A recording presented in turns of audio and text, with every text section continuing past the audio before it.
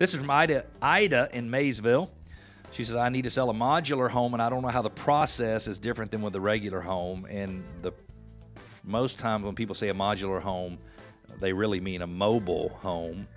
And you can buy and finance mobile homes. You can't get a Fannie Mae or a Freddie Mac loan on a mobile home, so you have to go to local banks. And by the way, if you're out there listening and you can share some additional information on this, please do, because I probably am not the one who should be answering this question on the radio. But most of the time when I go and see people who say I need to sell a modular home, it's a mobile home that has been added onto or has been put on a permanent foundation. The problem is that a mobile home has a title like a car. And so when you're selling a property and it has a mobile home on it with a title like a car, it really is like selling a piece of property with personal property. And I'm sure you can understand why a bank would think the property was worth less if you could get into your home and drive it off the property.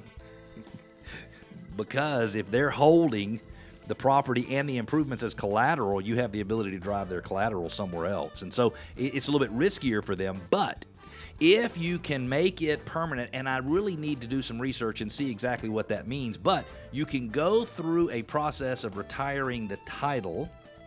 So first you got to put that mobile home into a situation where it's more permanent home, no wheels, on a solid foundation. I'm sure there's some rules. So you need to get the title retired so that it becomes a piece of land with an improvement that is not movable, meaning you can't move it anymore. And I went out on an appointment maybe 2 months ago with a lady who was a very similar situation, and this thing had a mobile home right down the middle of the property, and it had many different additions. It was a fantastic home. By the way, it was owned way back when by somebody who owned a sheetrock company in Metro Atlanta. And inside of this home, mobile home, and all the expansions that have been done over the years had the best sheetrock work I have ever seen. Rounded corners, decorative tray ceilings in all the rooms. I mean, it was just amazing.